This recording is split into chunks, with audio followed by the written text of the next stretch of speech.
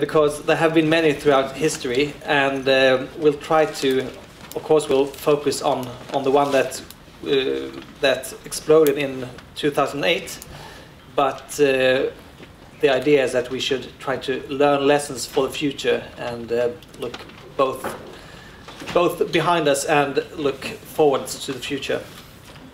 So we have two speakers on this session.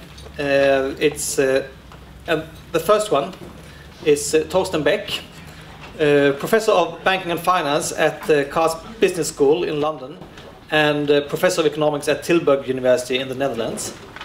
And you are here and you are ready. So I know that I've seen your articles on Vox EU and so on, and you're very interesting in the debate about the financial system, and I really look forward to hear you speak here today. Thank you for coming. Welcome. Well, thank you very much for the nice introduction. So let me see what this. Yes, that's good. Okay. So first of all, if you're looking for a more optimistic outlook this afternoon, I might disappoint you, I'm afraid. I don't want to see myself as a pessimist. I'd rather see myself as a realist. Now, I was also, actually, one more remark I want to make is that, of course, the way a conference program is structured might give, of course, a certain tone to the discussion. I remember a couple of months ago, I was at a conference by the National Bank of Poland, and their theme was 3 unions in the making. We were talking about a fiscal, the banking, and a political union. And they're trying to give it, of course, a positive spin by talking about making of unions rather than talking about crises. Although I guess the content in the discussions was somewhat similar in Warsaw as we have it today here in Stockholm. Now I was asked by Andreas to talk a little bit more broadly about financial crises. So I'm going to start out relatively broad, talk about regulatory reform, talk about cross-border banking and the need for properly regulated. However, at the end, as most discussions among financial economists in Europe nowadays, I will end up on the Eurozone crisis because, again, this is where most of our discussions nowadays end up on, unfortunately. So in the wake of the first crisis, if we talk about the financial crises, the global financial crisis, there was a push for all kind of regulatory reforms, a whole variety, and of course Sweden as being a member of the European Union has been as much affected by that as other countries. Of course, the kind of the high-level stuff, the most important, most discussed part, the capital and liquidity requirements under Basel III. Then a lot of discussions with partly implementation or very early days of implementation, the activity restrictions, and then ongoing discussions, for example, on taxation, financial sector taxation. Now, one element, it hasn't been really missing, but it has been somewhat, sometimes a little bit lost in the discussion, I think, is the resolution part. And actually, if you think about the policy reaction in 2008, there was really a disconnect between how the reaction by central banks in monetary policy and the reaction of central banks or regulators in how to resolve banks, with a very concerted and immediate reaction in monetary policy and a much more kind of puzzled or uncertain and definitely not coordinated reaction in the area of how to address failing banks. Now, before I talk a little bit more about this, resolution is for me at a key point because the important thing is that we do not really want to avoid bank failures. Maybe that's a little bit of a misunderstanding. So that's why also some economists, like Martin Helwig, like to say, well, just increase capital requirements as much as possible, then you avoid bank failures and you have enough buffers. Well, maybe we don't want to avoid bank failures at any price because failure is part of the market process. And of course, you can have peace on the graveyard, but maybe it's not as attractive. The problem more with bank failures is not the failure itself, but it's the repercussions for the rest of the financial system and for the real economy. And that's what we want to focus on, minimize these repercussions. And I won't have much time to talk about this, but I mean, there is a critical difference between banks, financial institutions, and other industries. For example, the car industry, and I mean that this comparison is kind of almost obvious because we had similar situations in the car industry and in the banking industry in 2008, where of course the problem was, the problem still is that in Europe there are too many car plans, whereas in banks actually the opposite, there's not enough lending going on. So there are critical differences between the banking system and other industries because the banking system kind of supports the rest of the economy, but also the interlinkages within the banking system make the failure of one bank much more exacerbated much more for the rest of the financial system than, let's say, if one car plant, or sorry, one car company or one car supplier goes belly up. Now, if you want to put this into a little bit more descriptive words on how this, why bank failure is such a big problem, you can talk about the domino effect. If one bank falls, then other banks fall because they're all networked with each other. You can talk about a hostage problem because depositors like to run if they hear something is going wrong. And of course, even in Europe, we still had retail bank runs, such as Northern Rock in the UK. But of course, the bank runs of today are much more either on the internet, such as for the Icelandic banks, or in the wholesale market, where funding can dry up very quickly. And then there's what I call the fridge problem. It's a little bit like when you take milk out of the fridge and let it stand outside, and especially in warm temperatures, then eventually you can't use it anymore. If a bank goes under, a lot of soft information about borrowers is being lost. So the borrower-lender relationship is also critical, especially for SMEs. It's getting lost once a bank goes under, and that of course has negative repercussions for the real economy. And that might also be one of the reasons why recovery after financial crises, after recessions following a financial crisis, take much longer than typical recoveries after a normal recession, let's call it. Because of that critical role of banking, because of these problems, we have this financial safety net and deposit insurance, as most countries in Europe. We of course have the lender of last resort, the Riksbank or the ECB. We have supervision, but the part that was really missing in 2008 and is still missing in many countries and is definitely on the European level is the resolution. How do we solve banks? Basically, without a proper resolution framework, you have two options. This doesn't work. Yes. This one here, where that's the southeast corner. You impose discipline. You let the bank go bust. That's the Lehman Brothers model, if you want to call it like this. And we've seen what effect this had. So you basically don't control for the repercussions of bank failure on the rest of the financial system and the real economy. Given what policymakers saw happened after Lehman Brothers, they made sure that there would not be another Lehman Brothers, and they went to the other extreme, which is basically bail them out. Just throw money at the problem. And of course that minimizes the externalities, that helps take care of the domino effect, for example. It reassures depositors, especially if you give a blanket deposit guarantee, and it also helps maintain banks as a provider of liquidity, a provider of information, and so on. So it minimizes the externality of bank failure on the real economy if you don't let them allow to fail. But of course, there's no effect whatsoever on market discipline. I mean, you basically reward people for taking aggressive risk, and of course, you create expectations for future bailouts.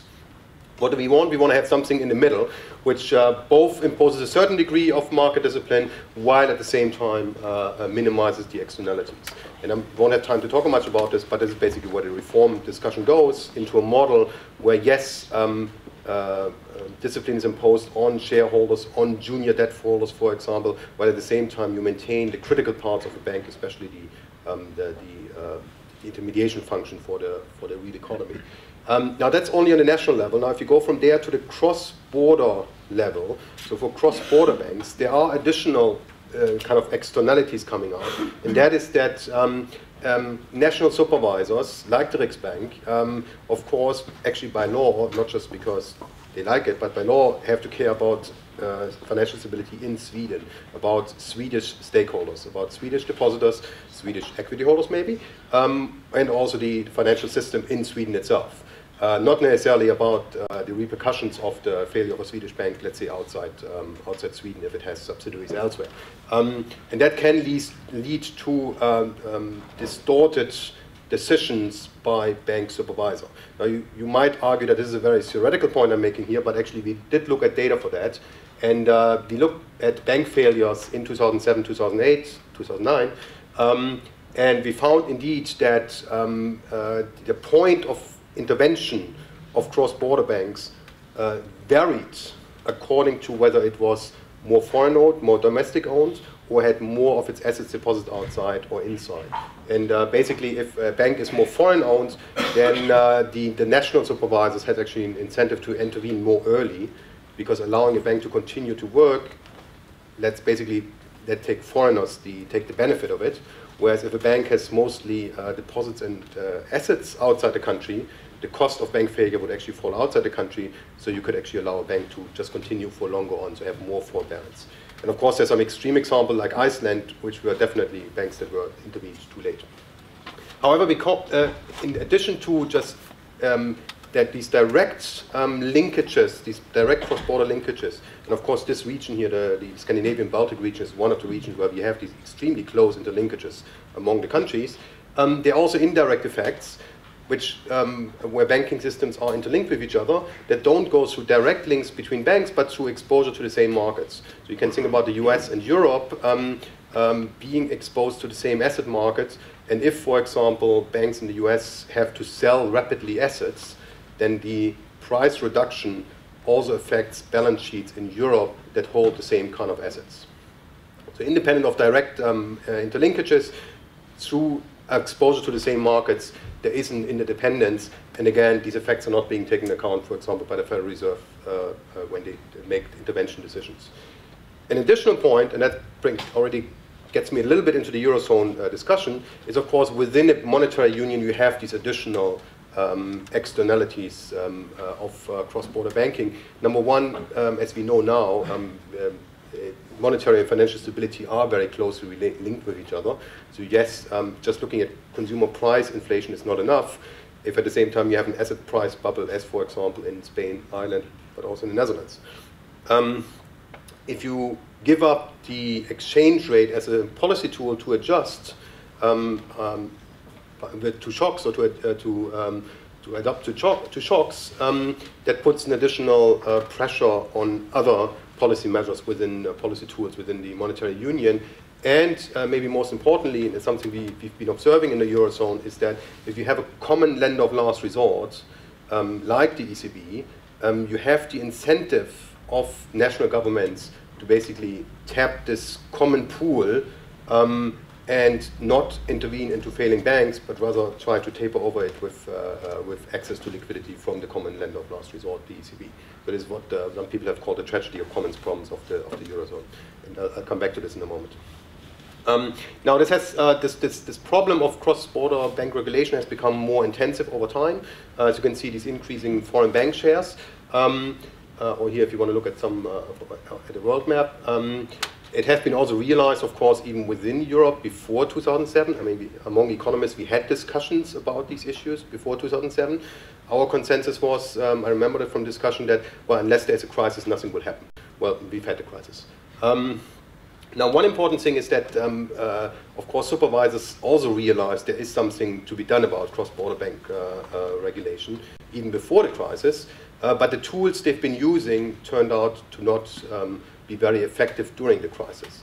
And for me, my favorite example is always Fortis Bank, which was a lender active in the Netherlands, Belgium, and Luxembourg, where you would have thought, given that the Benelux countries have been together for kind of somewhat linked with each other during the last 50, 60 years, you could have thought that this cooperation should have worked very well. Well, it didn't. It broke down very, very quickly. And basically, what I hear from insiders, there are two major issues.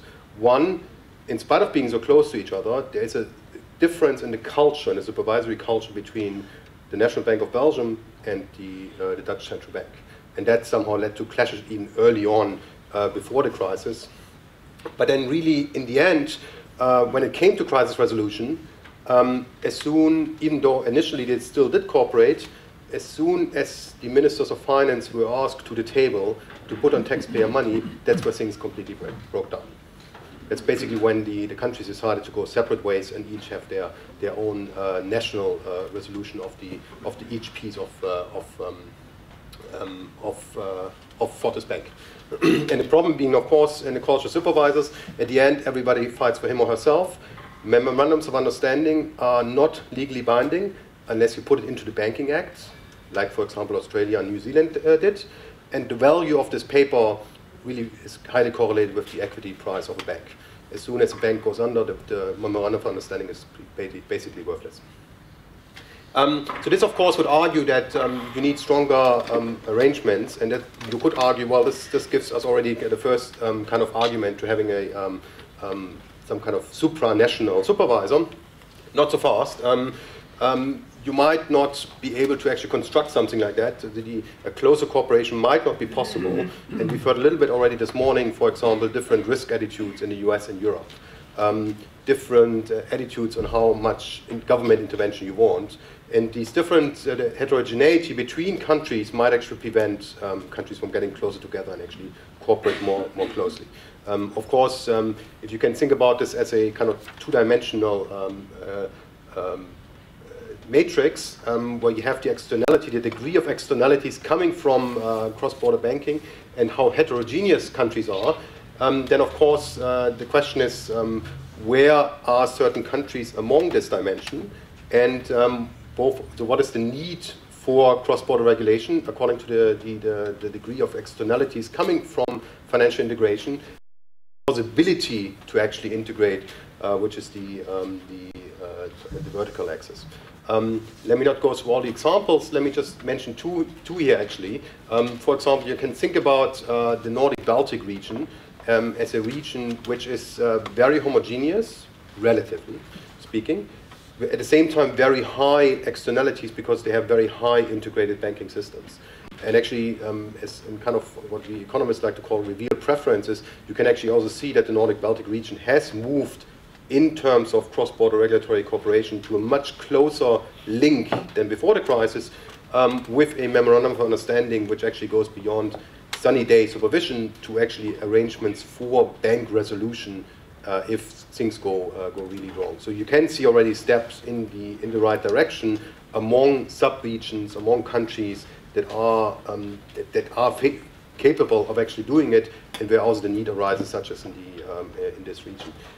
Obviously, the one thing that I want to talk about now in the remaining 5-10 minutes is where the externalities are highest, which is the banking union, because you have these additional externalities I mentioned earlier, and I'm going to come back to them in a moment, and where you should assume that if you have a currency union, and if you have an integrated banking system, actually then it should be also a relatively homogeneous area, politically speaking, which unfortunately we know it's not true, but that's at least the way it should be.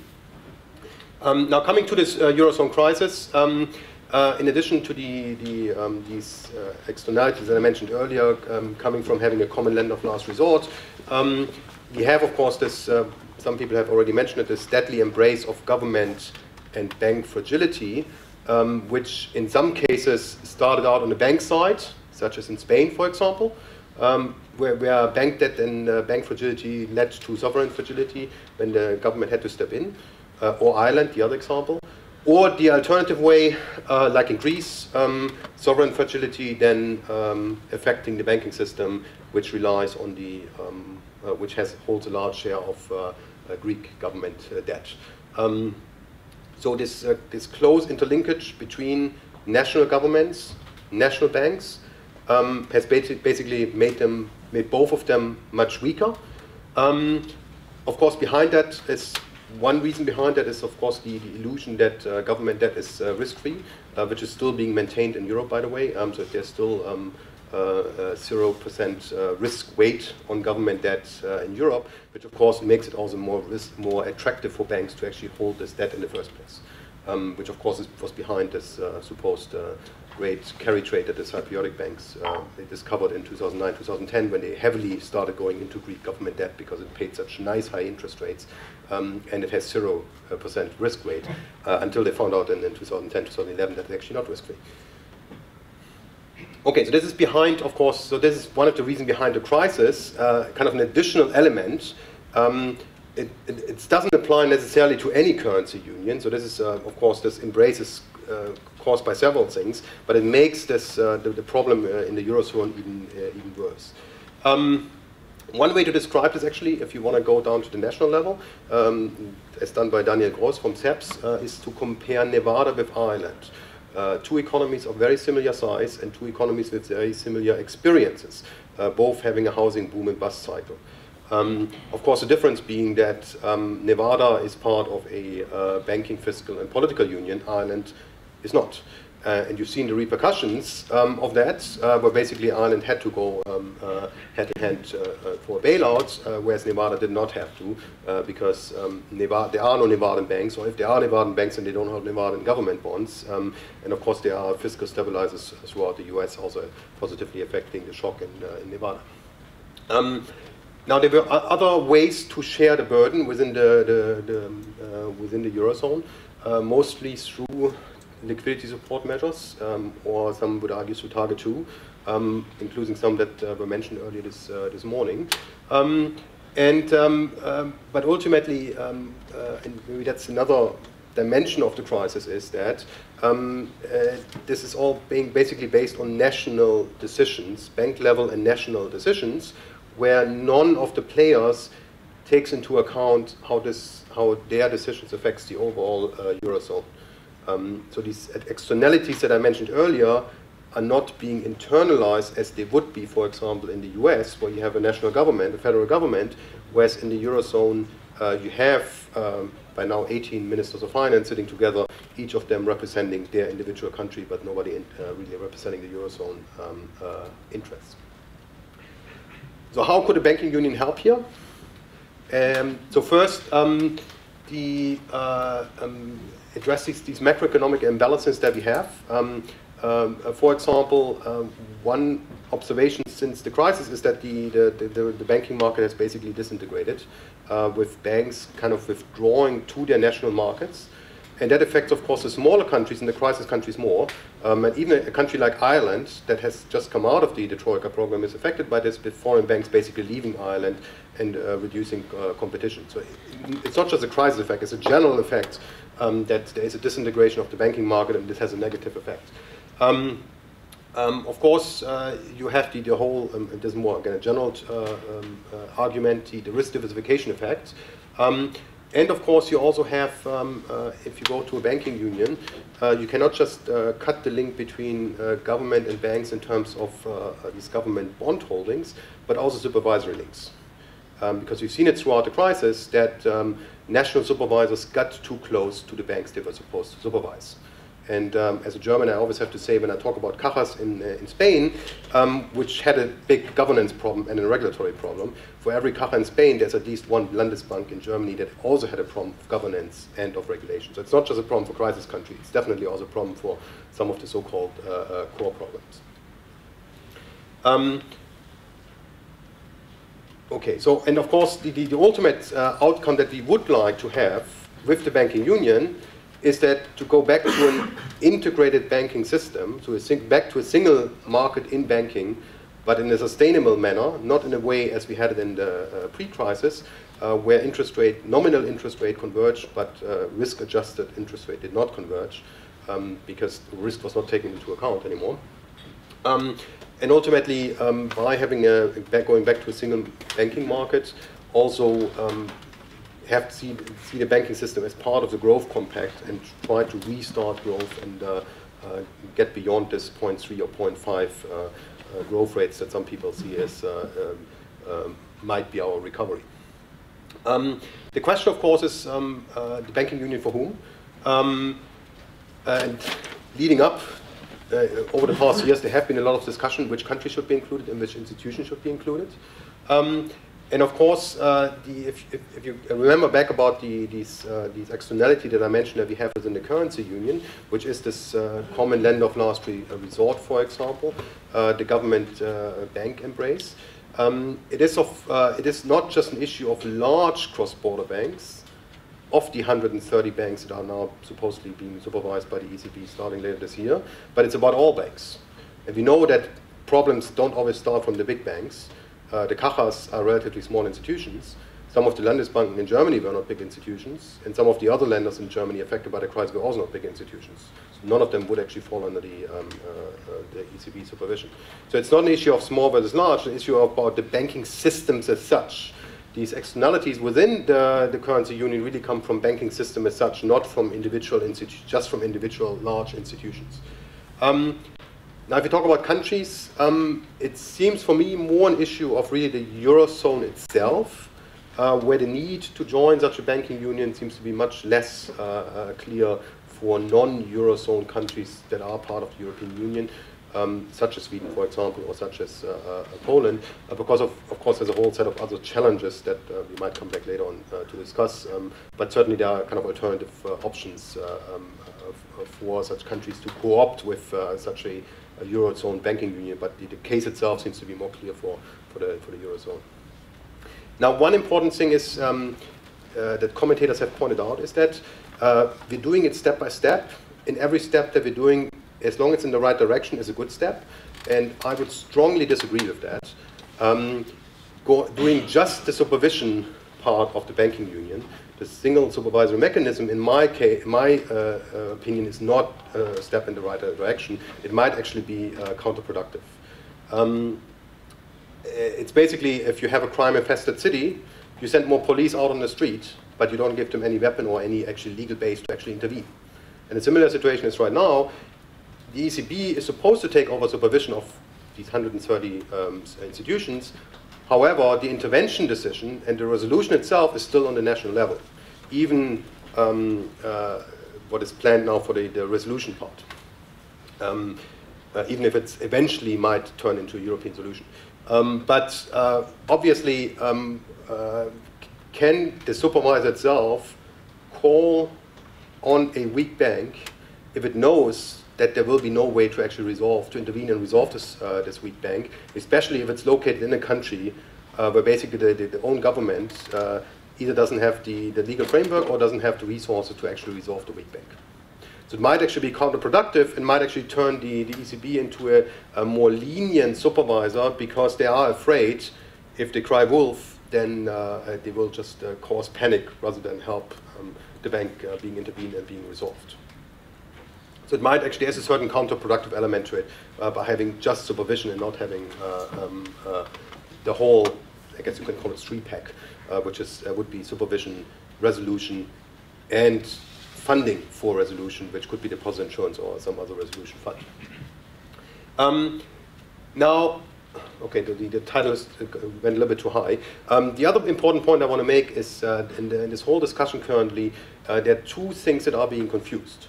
One is the banking union for the future, or as somebody said this morning, for the next crisis, which I think even for the next crisis it's not worthwhile as it stands right now. The other part is the current crisis.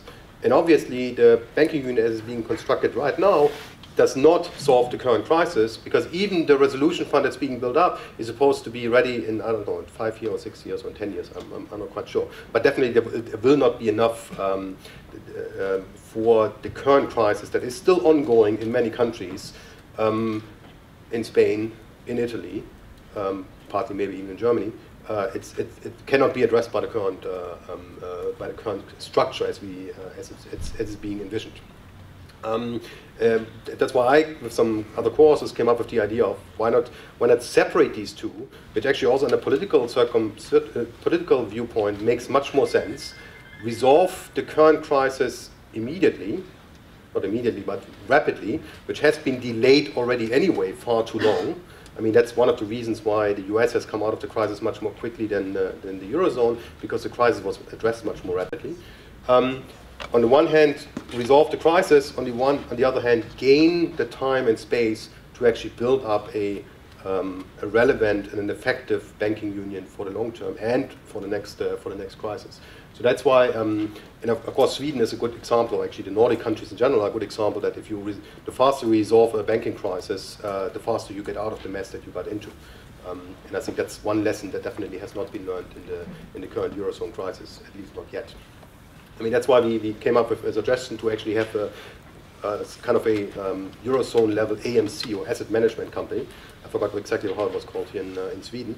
You can call it like a European recapitalization agency, which basically would take over banks that are being considered non-viable, either non-viable or only partly viable, by the stress test, by the asset quality review that's being undertaken by the ECB right now, this agency will take over these banks, either liquidate them if they're non-viable, or turn them around with additional equity investment, with additional funds, and eventually sell them off, maybe even at a small gain. Politically also much more sensible, I would argue, because you don't give German taxpayers this impression that if they get into a banking union, they have to pay for the rest of the Eurozone for the next couple of generations, but rather recognize losses now, allocate them, and then move on. Let them pay now, and actually give them even an upside stake in these weak banks through equity investment, through this recapitalization agencies. Yes, so we have some ideas on how one actually could do this. Housed at the ESM, for example, but of course it still needs a fiscal backstop, so the ESM money would probably not be enough. So let me then just conclude, because I think I've already went over time.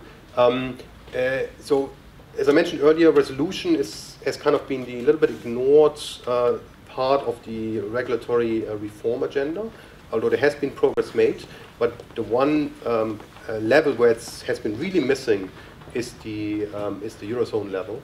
I think the single supervisory mechanism by itself will not help unless it is matched with an effective resolution and funding mechanism to actually intervene banks and resolve them.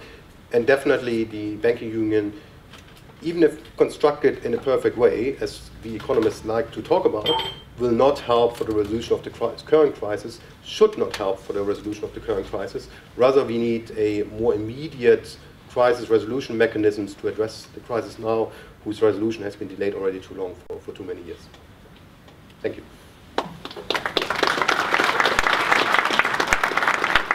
Thank you very much. So, we'll have another speaker here as well. Sorry, the name's right here, so it should be like that. So, next speaker is Nicolas Véron. And Nicolas is a senior fellow at Bruggen in a think tank in Brussels, and also visiting fellow at the Tson Institute for International Economics in Washington, D.C. And Nicolas has also been pointed out as one of the, one of the brains behind the banking union idea, or at least one of the persons who have really driven the discussion forward. So I'm very happy to have you here, Nicolas. Please. Thank you so much. Thank you for the invitation. I have to start with an apology because I missed the morning session, and this was basically not something I could avoid because I was flying in from the US. I'm already happy to have made it in time, which was not a given. So thanks again. I was really keen to come here because my experience, and Pehr has been generous enough to invite me in other contexts here in Stockholm. My experience is that in this country there is a very vibrant, I mean, in a way, geographically Sweden is at the periphery of Europe, but there is a much more vibrant and I would say more debate about these policy issues than I see in many countries, including some larger ones. So it's always a pleasure to be here. I work, as you mentioned, at two different think tanks, Bruegel in Brussels, the Tson Institute in Washington. Both are very independent. And so, of course, I'm just giving my opinions here, not the opinions of my employers in those think tanks. And if you want to know more about how we defend this independence, both on the Bruegel website and on the Tson Institute website, there are some clarifications. I say that because, especially in a forum like this one, it's easy to hear people who may not be fully free of their agenda in terms of the way they look at the policy agenda. We cherish this independence a lot. Okay, so I don't have PowerPoint slides because I wanted to complement what Thorsten would have to say, and I really will continue where Thorsten has left it in a way. So I will expand on his presentation and give my own views. In general, there is a lot of convergence between the way I look at these issues and the way the presentation he gave. So I think we converge a lot on the analytical framework, but to make the discussion more lively, we also have differences on the policy assessment, and that's good. I'm generally more positive, I guess. If I take Thorsten's two conclusions, a single supervisory mechanism may be unhelpful, worse than doing nothing.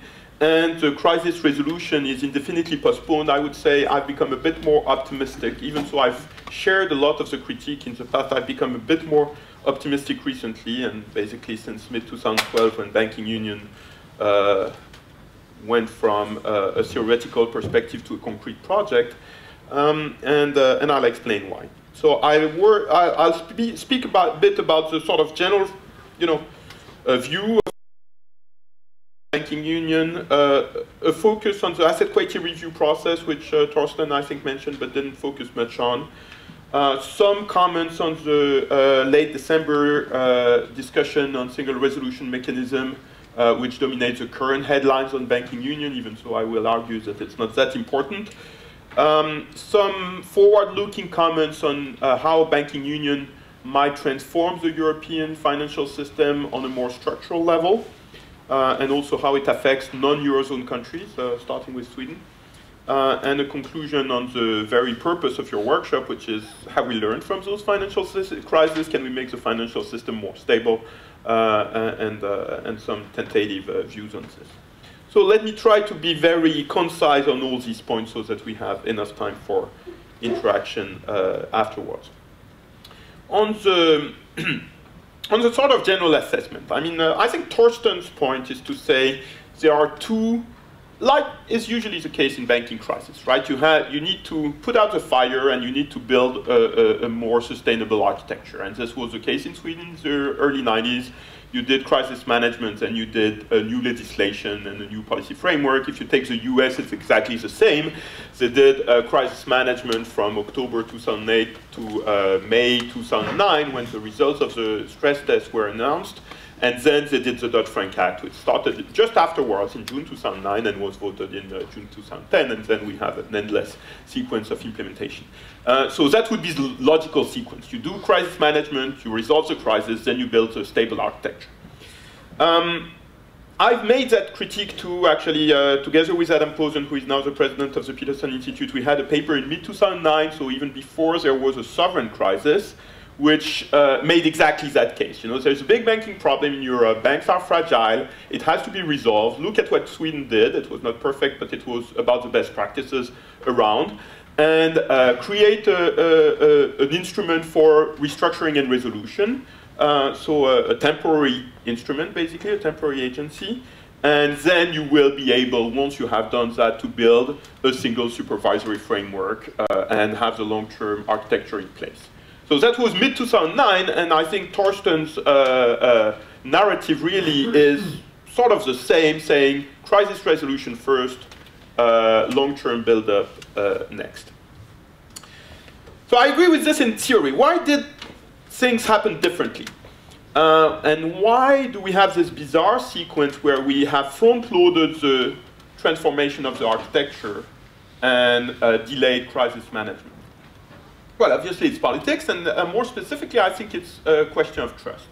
Basically, Mrs. Merkel's reasoning, if I can read her mind, which of course nobody can, I cannot either, but I try, is that there had to be, basically there was a deficit of trust among member states. Germans don't trust other member states, don't trust the European Commission, don't trust European institutions, and even at the time, with the European Central Bank, there is this, sort of tug of war between the Bundesbank and the European Central Bank, so it's not easy.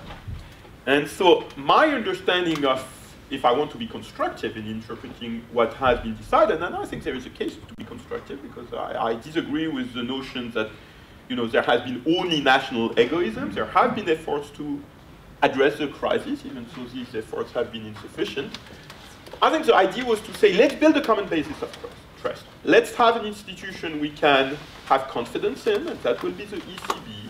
And it will look at all those banks, and it will form a picture of what really happens.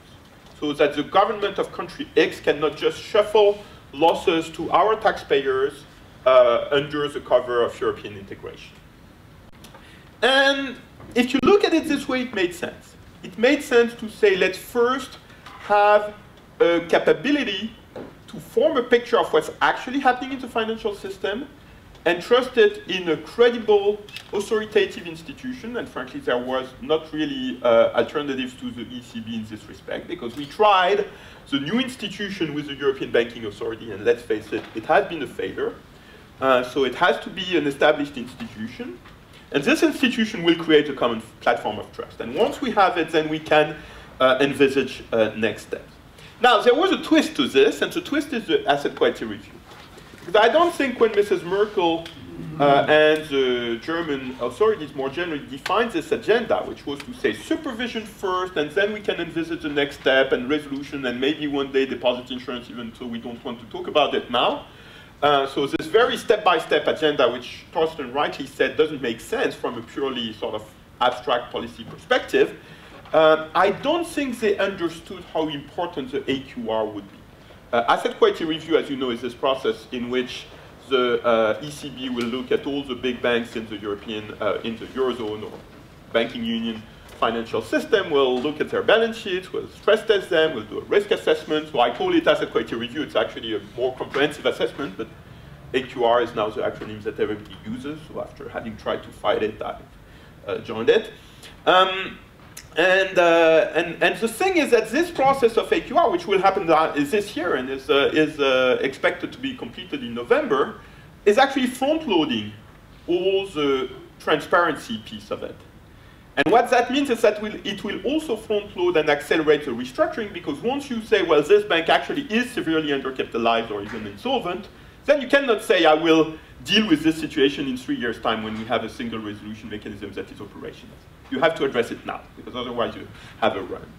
And therefore, I frankly think policymakers didn't realize that they would have this very important transformative element of schedule, that the AQR was necessary for the creation of the SSM, because you cannot tell the ECB, well, you take over all those banks and then you're responsible for supervisory failures in the past. So there had to be a sort of resetting of the counters. But it's much more impactful than they realized. The AQR is in the last article or near last article of the regulations that establishes the single supervisory mechanism. It was there from the start. It was in the initial commission draft of September 2012. Nobody cared about it. It was not discussed. It was not a big point of negotiation. Now it's what everybody's talking about in the financial community because it's what really is impactful. So basically, I disagree on the proposition that the SSM without SRM or with a very flawed SRM, as we're likely to get, is worse than the status quo. I think we have the Bank Recovery and Resolution Directive, which does give a high degree, even though it's not complete, of harmonization of national frameworks. So we can address what Thorsten said, well, it's bad if each national resolution framework is different from a legal point of view. Now we have this harmonization. It's not yet adopted, but it will be in the next few weeks. We have a lot of market stabilization, not least due to banking union announcements, which means that sovereign spreads are low now. And that means that in the baseline scenario, of course nothing is for certain, but in the baseline scenario, the linkage between banks and sovereigns will not be a major impediment to banks restructuring, at least in countries like France and Italy, let alone Germany, in this year. Of course, assuming nothing goes massively wrong later on in the year, but I guess that is the baseline scenario. And also the point that Thorsten emphasized, which is that there is this sort of illogical and indefensible exemption of small banks in the single supervisory mechanism. Actually, it's not really an exemption, because if the ECB wants to supervise these banks directly, it can. It's just delayed and a sort of political compromise because of the enormous political power of the savings banks in Germany and the community banks in Germany. So it was a sub to a very powerful constituency, but basically they have won that battle, they have lost the war, and they know it. Because the ECB can start supervising savings banks in Germany whenever it wants. And the same for all small banks in the Eurozone. So actually it suits the ECB because it's already a massive logistical challenge to assess all these 130 or so banks around the Eurozone. So they wouldn't be able to do the same for the 8,000 or 7,000 or whatever the number is right now of banks in the Eurozone. So it's just delayed. It's inaccurate to paint the small bank exemption as permanent. Now let me focus briefly on the asset quality review. So it's a process, in the specialized jargon, it's a process that is often described as triage, recapitalization, restructuring. What is triage? Originally it's a military term. In the First World War, I think, or one of the colonial wars before. So basically when you're a doctor on a battlefield after the battle, you have to do a very quick sorting out of the bodies you find. Some are broadly fine, some are beyond repair, and some can be saved. And this is brutal and frankly a bit traumatizing process where you have to decide especially who is beyond repair and who can be saved. So that is triage, and I think it's the same for banks. It's basically to say, well, which bank can recapitalize themselves and basically be considered a going concern in the jargon of the financial community, and which banks basically are insolvent for all practical purposes. As you probably know, insolvency is an opinion, not a fact, but in this case, it really has to be strongly established. The ECB will do the triage. The banks that are solvent will recapitalize. Some of them are already starting to do so. They're anticipating on the deadline of late 2014. And some of the banks will not be able to recapitalize because actually they're insolvent under any logical definition, and therefore they will have to be restructured. The ECB is not going to do the restructuring. The member states will do the restructuring because that's been the political compromise.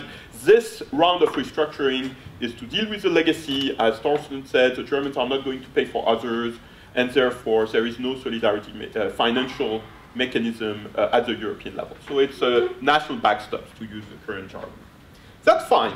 Again, with the current market conditions, I think most countries, possible exception is Portugal, but most countries, including Spain and Italy, are probably going to be able to meet whatever financial liability emerged or is crystallized for them in this exercise without massive market disruption. If one of those countries is incapable of doing it, and Portugal comes to mind, but not, I mean, it depends on your scenario on what will happen this year in terms of, the oil market, China, Russia, Iran, whatever you want. So we don't know what the situation will be in November. But let's have a baseline scenario. The ESM is here. The ESM can lend to governments which have lost market access. So therefore, there is an infrastructure. It's not the case that there is no backstop. The ECB is starting this exercise very purposefully. I think they're having a much better start than I would have expected them to, because supervision is a new task for them, so I expected them to make many mistakes before they would learn their turf. I think they're learning faster than I expected them to. This is encouraging. They did a comprehensive communication about the AQR in late October. I think it was masterfully done, frankly. And so, of course, they will make mistakes, and there will be difficult moments, and that's inevitable in this learning process, but so far, I would say so encouraging. The key will be the restructuring piece, as I said, and here, frankly, we don't have a framework. There is no policy framework on bail-in, on how restructuring will be executed by national member states generally, and I agree with Thorsten on this. We need some central instrument of financial engineering. He calls it the European Recapitalization Agency. In my paper in 2009 with Adam Posen, I called it the European Banking Treuhand to provoke the Germans. And other people would call it simply a European bad bank. For example, there was a very interesting recent proposal by a partner at Deloitte about creating such a European bad bank that would have synergies at the European level, but would not entail risk mutualization among member states, which I think is the case with Thorsten's proposal. So I think there are many options for financial engineering. Of course, the reference that everybody has in mind is the Bank Support Authority in Sweden in 92-93, and I think this is generally considered as having been successful. But I think this will come. The reason why Thorsten has not been invited to design the European Recapitalization Agency by the ECOFIN Council yet is that at this point politically it's a non-starter. Nobody wants to do it. Think just of Greece. At some point the Troika wanted Greece to, because Greece was not successful with its privatization program, and Greece obviously is much more of a ward of the Troika than any other country at this point, and the Troika said, well, why don't we create a European agency that would do your privatization? No risk mutualization, just in order to execute it better, right? And the political consensus in Greece was no way. So imagine this for countries which are not under program and are much bigger than Greece and think more proudly about their sovereignty. At this point, it's a political non-starter, but we don't know how things will evolve this year. And at some point, maybe it will be the case that European policymakers will recognize that this is the right thing to do if they want to maximize the gains, minimize the loss for their taxpayers, for themselves, and for their respective economies in this process of restructuring. So I'm reasonably hopeful that we'll have a lively debate on this question of financial engineering of the restructuring that will follow the AQR in 2014, and that progress can be made. So watch this space. SRM deal very quickly, so you've read certainly about it. 18 December, the ECOFIN came up with a very Byzantine proposal to do a single resolution mechanism with a single resolution board, which will be a European Union agency based in Brussels, reporting to both the European Commission and the Council, and a single resolution fund that will be created by a separate treaty, basically like the ESM, so with an intergovernmental agreement to be negotiated in the next 2 or 3 months. This is not a final status. The international agreement is not yet negotiated, even so the ECOFIN agreed on terms of reference, but these are actually quite vague. And the European Parliament has to assent because it's a co-decision on the establishment of the single resolution board, and the European Parliament has made it very clear that they were not happy with the proposal. So these two issues are linked, because one of the things that makes the European Parliament unhappy is precisely the fact that the single resolution fund was removed from the community framework and shifted to an intergovernmental special treaty. We'll see how it goes. I think it's too early to judge, frankly. I see some good aspects in the proposal, but many bad aspects, and essentially the complexity and the fact that the process is going to be very murky. If you apply the process of resolution to a case like Fortis, for example, which is a very good example of a cross-border bank in Europe in a real-world resolution situation, as Thorsten said, it's likely to be almost as dysfunctional as what we experienced in 2008, which frankly is not a recommendation. So the SRM at this point is not very encouraging, but really I think it's secondary to the AQR. I think the big issue right now is precisely this fact that the situation of the banking sector is being tackled as a precondition for the establishment of the SSM that Mrs. Merkel has said will be the next step. And I think this is, again, I don't think anybody really had thought through all the consequences, but I think this is the real story of 2014. This is the real test for the banking union. And at this point, as I've said, I'm reasonably encouraged by the first signals. Still remains to be seen how it develops. Now, a word about how banking union will transform the structures of the European financial system. And I want to be very brief here. To me, the story of the crisis has been a story of banking crisis as much as sovereign crisis. I think this was controversial 2 years ago, is no longer controversial now. The very acceptance by the European policy community of this idea of the vicious circle, the doom loop, whatever you call it, the deadly embrace between sovereign and banks. This is a recognition, very late in the day, but a belated recognition that this crisis was not just about sovereign crisis, was about banking crisis, first and foremost. So that's good. My view is that the driver really has been banking nationalism. It has been national member states, and I think Thorsten agrees with this. It has been member states trying to promote and defend their national banking champions, and this has existed in all member states, more in some than others. This is what Thorsten called supervisory links in his presentation. And if you think that, make a long story short, if you shift supervision from the national level to the ECB, frankly, banking nationalism loses its most powerful weapon. So I think this is very structural, because basically the ECB will have no incentive to be nationalistic, at least intra-Europe or intra-banking union. Of course, then there is a question of the global implications of this, and I'll come to it briefly. But it will remove basically what has been the poison of the European financial system in the last 2 decades, and what has created this enormous instability in our system, enormous leverage of banks, excessive risk-taking, because every bank wanted to be a winner in the coming round of competition and consolidation in the single market. So I think it was really the mismatch between national banking frameworks and the single market that has been very damaging in terms of financial stability, and the SSM addresses that. I think the ECB will have a better capacity than many national supervisors, just because it's bigger, it has critical mass, it has resources, it has authority, it will build competence. It is actually building competence at a surprisingly rapid pace, because it started from nothing in late 2012, and now they're starting to have some real capabilities. So I think this idea that by pooling the supervisory resources, you have a better supervision is not completely devoid of content. Of course, the risk is that you create a big bureaucracy and it will lose contact with what's happening on the ground, and I think this risk is real, but in a way it's checked by the structure of the single supervisory mechanism because we still have national supervisors, but I think that's real. I think there will be much more discipline because when you remove the banking nationalism, you remove the incentives for member states to exert forbearance. Think, for example, of the negotiation about the Basel III international accord. It's well known that both France and Germany were trying to water it down and are still trying to water it down to defend their bank's special interest. I think it's a safe bet that the ECB will not do that, or at least not nearly to the same extent. So basically, you will have more discipline, less forbearance, and probably a better adherence to international regulatory framework.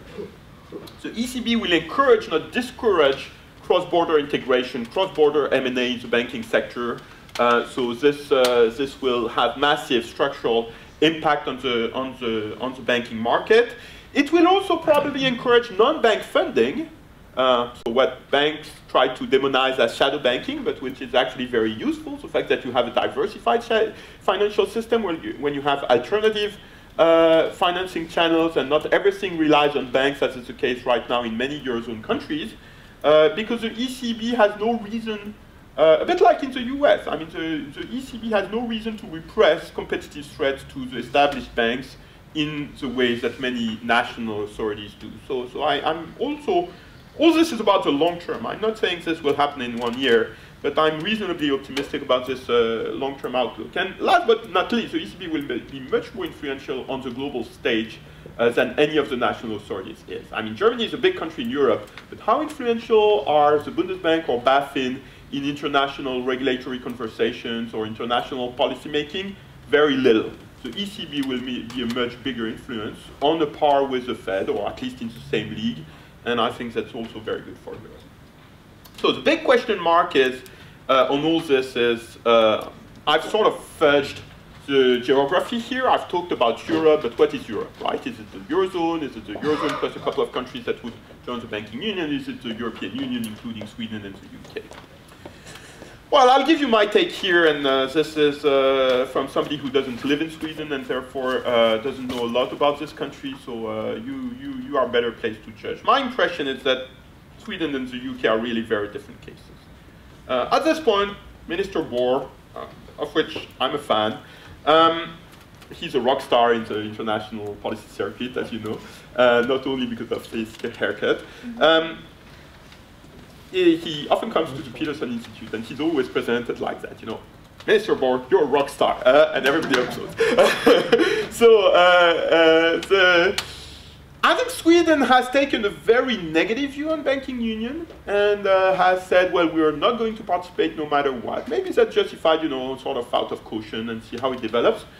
Denmark, strikingly, is much more engaged. I think Denmark will join the banking union, even if it doesn't join the Eurozone. I don't know when exactly.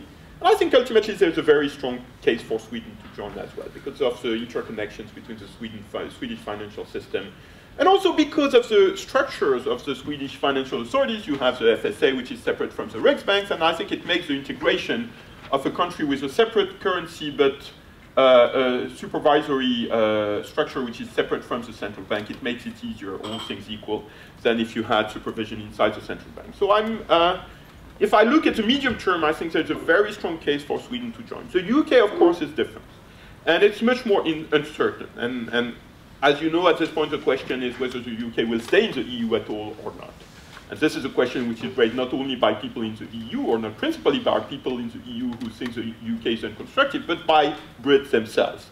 And I think it will be a mistake for the UK. If I try to put myself in an Englishman or a Brit shoes, I think it will be a mistake to exit the European Union. I think it's actually a mistake for the UK not to participate in the banking union. But of course, I'm not English, I'm not British, so who am I to judge? And ultimately, they will make the decision. I think there's not enough debate in Brussels about this, not enough informed debate in the UK. So I think we're sort of sleepwalking towards a separation which will be harmful not only for the UK but also for the rest of Europe. I'm very concerned about this. I think I've seen by orders of magnitude not enough attention to this question in Brussels compared to what I think should be the case. I think it's a major risk for Europe, but here we are. Conclusion, sorry for having been longer than I wanted to, but still within my allocated time. Will all this make the system more stable? Well, I think I've tried to make the case that the banking union would be good for European financial stability. Anyway, crises don't repeat themselves. The next crisis will be different. There will be a next crisis because that's part of the system. I think there are lessons learned, and here I will probably be, again, quite aligned with what Thorsten had to say. Resolution is a new word in Europe. Until this crisis, almost all European countries basically had no framework for closing a bank outside of normal insolvency. They didn't have a resolution framework. If you define resolution as an administrative or hybrid administrative judicial process that is an orderly alternative to a court-instructed insolvency, which is generally disorderly in the banking system because of the possibility of bank runs. So we have 70 years after the US, 7 decades late, but better late than never. We are moving to a framework where we have this resolution framework, and I think that's very good. And we have bail-in in it, which is normal because it comes with the territory. Bail-in and resolution are basically two faces of the same coin.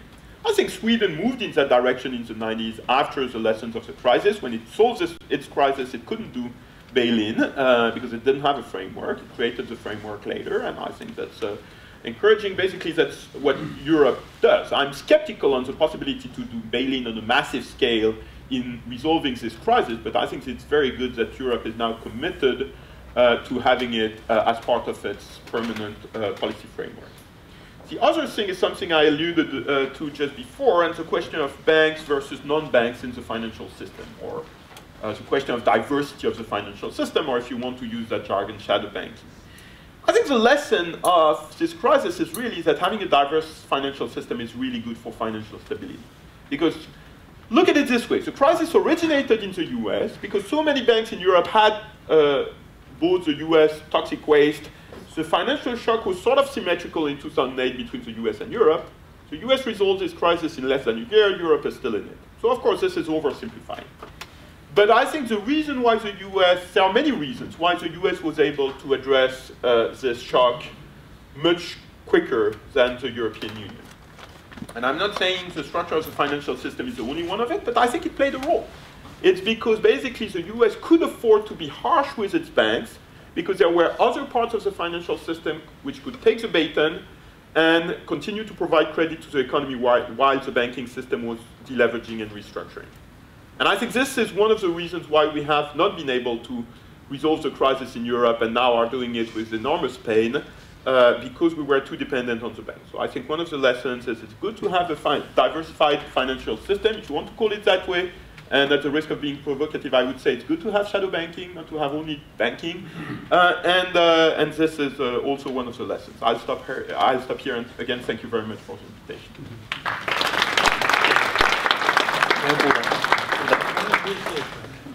So, thank you very much. That was really interesting. We're going to have a panel discussion now on this, so you can actually stay here up on stage. And I'd like Pehr Wissén to join us. Thorsten again, of course.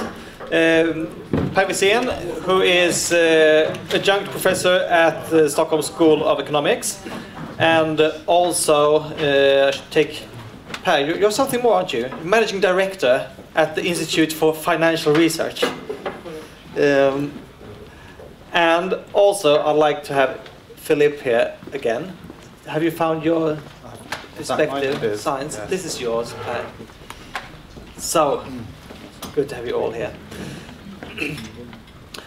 So, I found this very interesting. I brought Philippe here up again, maybe almost to Philippe's own surprise, because I thought you had a very good chapter on this in your book Aftershock.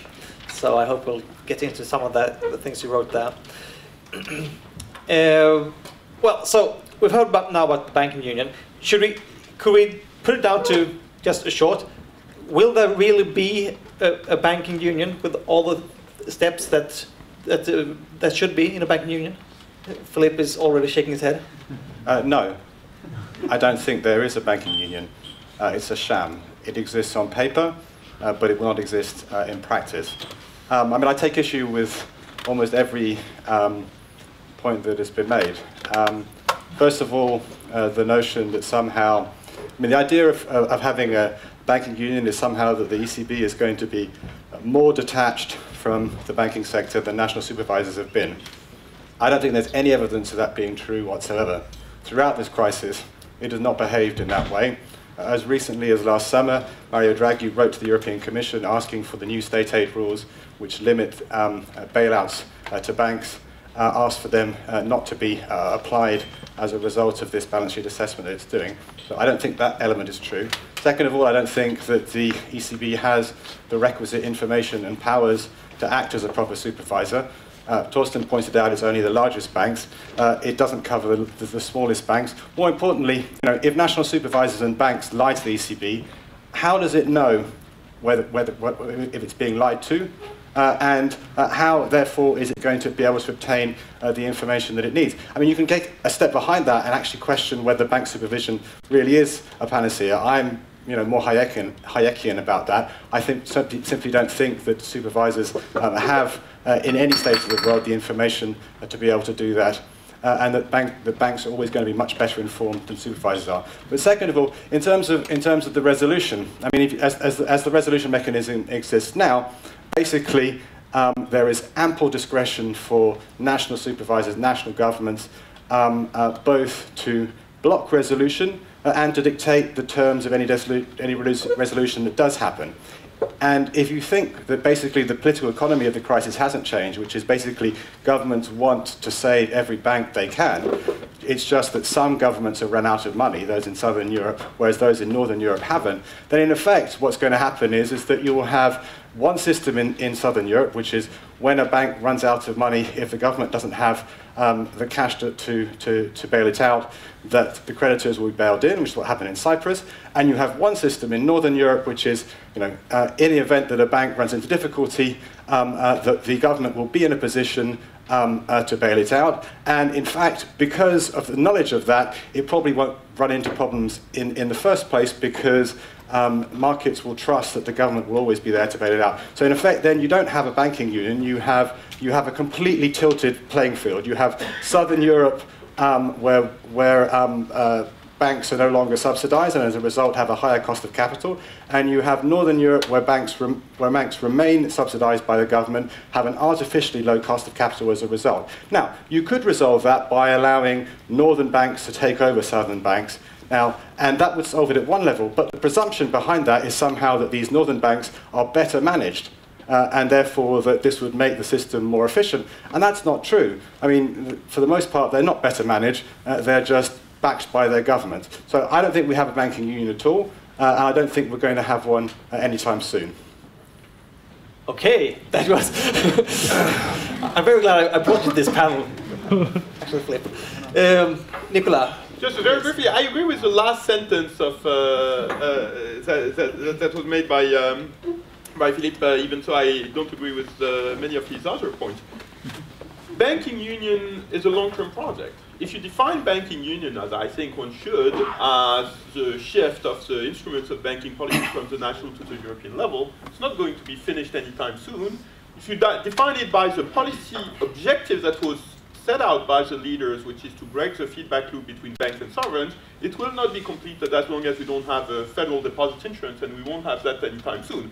So in a strict sense, Philippe is right, we don't have a banking union, we won't have one anytime soon. The question is whether the progress we're making in the direction of banking union is constructive, helpful, or not, and here we have differences. I don't think it's a sham. I think the ECB will have much better access to bank information, bypassing the national authorities if they don't cooperate, and Philippe described it. I agree on the risk of having a two-speed system where there is bail-in the south, bail-out in the north, and I think this is a big concern, but I'm hopeful that it will be addressed over time. Think a bit of the difference between Denmark and Sweden in 2011, for example, when Denmark was rigorous in terms of bail-in in these two small side banks. I think, you know, these it will not be harmonized in one step, probably, but I think there are some self-correcting dynamics here. So it is probably the biggest challenge this year. So I'm more optimistic. Hi, please. I think the crisis on Cyprus illustrates the need for rules and sort of people knowing how to handle a bank in distress. And a working banking union can supply that. The situation in Cyprus was that it was clear that one or maybe two banks could not live on, and people were nervous that the crisis in Cyprus would spread to other European countries, called contagion. And then the question was who was going to pay for saving these banks in Cyprus. And there were nightly negotiations in Brussels between politicians, and should the depositors or the holders of bonds or whatever, when you take somebody's money to use it to save the bank, then it's called a bail-in. We've used the term bail-in. It's not sort of common language, really. And people didn't know. The investors did not know. The bondholders, whether their money would be converted into equity or used to save the banks or somebody else's, rich Russians or ordinary households or whatever. And that creates nervousness and chaos in such a situation. And it can make the crisis spread. And there were capital controls in Cyprus eventually to sort of prevent things from spreading and people taking their money away from Cyprus. And so for that reason, there is a need to know somebody who's bought bonds issued by a bank in Cyprus. Can those bonds be converted into equity in some future crisis? And if that is the case, then sort of that affects the value of that bond, and it should be taken into account by capital markets. So for those reasons, I think it's very important to have sort of clear rules on how the resolution of a banking crisis is going to be made.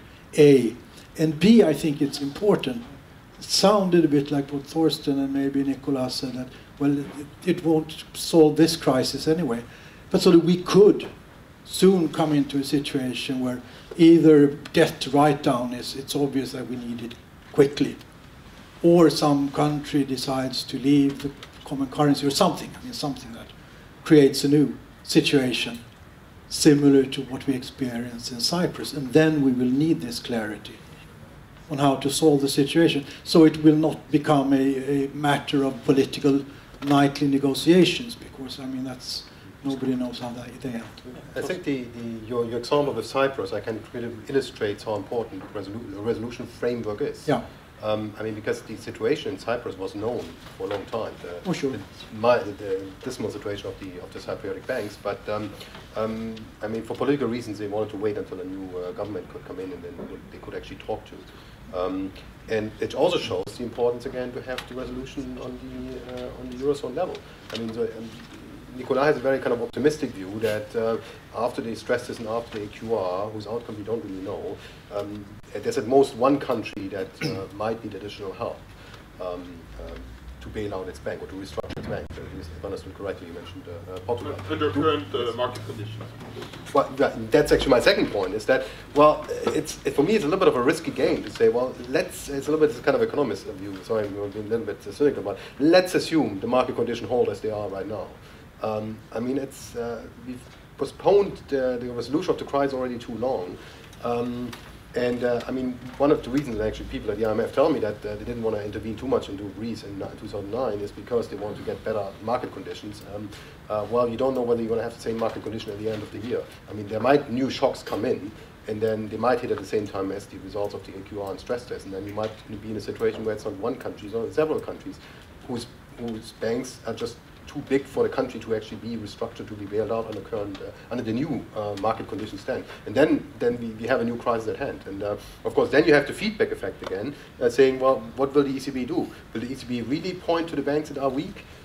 knowing that the countries will not be able to actually restructure them because they don't have the resources, or will they rather say, well, you know what, let's twist a little bit the assumption so it doesn't look as bad, which of course would then undermine the reputation from the very start of the SSM, of the ECB. So in November, ECB can actually choose between actually undermining the whole system or maybe plunging Europe back into a new crisis. Is that? That could be the worst case scenario, yes. Yeah. I mean, again, we don't know the future. I think, you know, if you reveal the losses in the banking system, you don't invent those losses. So the losses are there, you just reveal them. Yes. And it's painful. It's like, you know, a surgical procedure, right? It's painful, but if you do nothing, it's probably worse, right? And there are incentives to delay it, and we have done that for 5 years. I couldn't agree more with what has been said, that we have waited too much. I mean, we should have tackled this situation in the banking sector in 2009. It's very clear. And it's not for lack of advice. I mean, I'm not quoting myself here. If you look at what the IMF was saying at the time, it was very explicit in the fact that the banking problem hadn't been addressed and there was a need for this process of triage, recapitalization and restructuring. So I think it's very good that the AQR is doing it. I think it's the good news of the last 2 years. And I think it has to be recognized for what it is, which is better late than never. Now, what if the market conditions become worse in the course of the year? And I've mentioned, you know, Iran, China. You can think of any sort of bad scenario, exogenous to the EU or endogenous, and this is a possibility. But well, in that case, you know, you will have to deal with the feedback loop again, and the ESM will probably need to intervene, and you will have new political facts on the ground in terms of what is Germany as the pivotal player really willing to do. So I think, you know, we're in an uncertain world, but I certainly wouldn't say it wasn't a good idea to launch the AQR because there is this uncertainty about market conditions. I would say exactly the opposite. I think the launch of the banking union and AQR has contributed to the improvement of market conditions very powerfully. And even if market conditions were to worsen in the course of the year, it would still be worse doing the AQR and doing it rigorously, and I think that's the view of the ECB. But should we say a question there soon? Okay. Maybe we should say something a bit about the stress tests and explain them. And because the last round of stress tests, was that 2 or 3 years ago? The calculation was that the government could never go bust. So you could actually calculate that government bonds were risk-free. Will it be the same this time? And if so, is there any point to a stress test? Anyone? Yeah. Well, yes, there is, of course. I mean, a stress test, it means that somebody, the regulator in this case, makes a sort of nightmare scenario. What's the worst thing that can happen to this bank in terms of falling asset prices, in terms of bad interest rate margins? A. And B, does the bank have capital enough to solve these, to cover these losses? And it raises a couple of questions. One, what is this nightmare scenario? How bad can things get? And when the EBA made the stress tests earlier, they considered sovereign bonds safe. So they sort of took it for granted that a government bond cannot fall in value. And that was some sort of political consideration, and it's obviously wrong. I mean, we have seen that that can happen. So that's one of the things. So you have to make it realistic, and of course the ECB can do that. And then there's another, which is, I guess is an accounting issue. It was in the Financial Times this morning that the German banks are looking over their shipping lending. They have large shipping portfolios. Say a bank lends 50 million euros to shipping. And then comes a crisis, and world trade goes down. Historic cost accounting was leading to more stability. So the opposite is true, exactly for the reasons that Pehr just said. So it has been a huge intellectual victory of banking lobbying, and I think, frankly, this was depressing, and we're slowly coming out of this. Why did the stress test fail in 2010, 2011? Not primarily because of the question of sovereign bond, just because the accounting was inaccurate, misleading, insincere, and probably in some cases fraudulent. And that was the case in Dexia, it was the case in Irish banks, it was the case in a number of banks, including some that haven't had obvious visible problems until now, but the accounting was unacceptable. So the question is, will the ECB be able to impose better discipline in this than the EBA was? And here my answer is unambiguously yes. I agree. That doesn't mean the stress test or comprehensive assessment or whatever you call it, AQR, this year will be a success because the bar is quite high. It's a difficult thing to succeed on. But I think we can be very confident that it will be more successful than what had been done by the EBA. And by the way, I'm not criticizing the staff of the EBA, which really did the best they could, but they had a very weak institutional and governance structure to work with. They had no resources, they had no authority, they had no leverage. So ECB has resources, it has authority, it has leverage, so it will do better. And it has committed itself very strongly to succeeding with this. A question from the floor here. I would like to see a niche for local banking in the bank union, but of course, small local, be it cooperative or be it savings banks like in Germany. I mean, one of the reasons why we've seen this consolidation both within countries and across countries is because there was this too big to fail premium to get by these large banks. I mean, that's why there's probably big reasons behind this consolidation trend. So I think that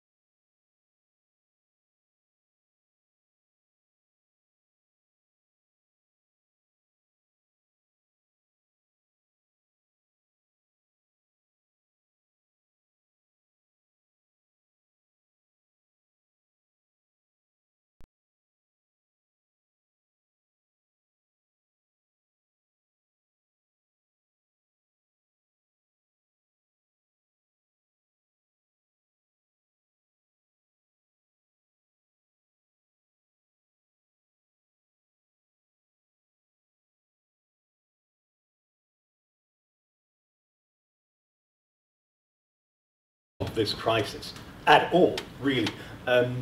Private debt has not been decreased during this crisis. We haven't seen any deleveraging there. And public debt has increased during this time. The Commission thinks that 160% of GDP in private market debt is excessive. Well, that's about the average right now in the European Union. And countries like Belgium, the Netherlands, Spain, Portugal, they're above 200%.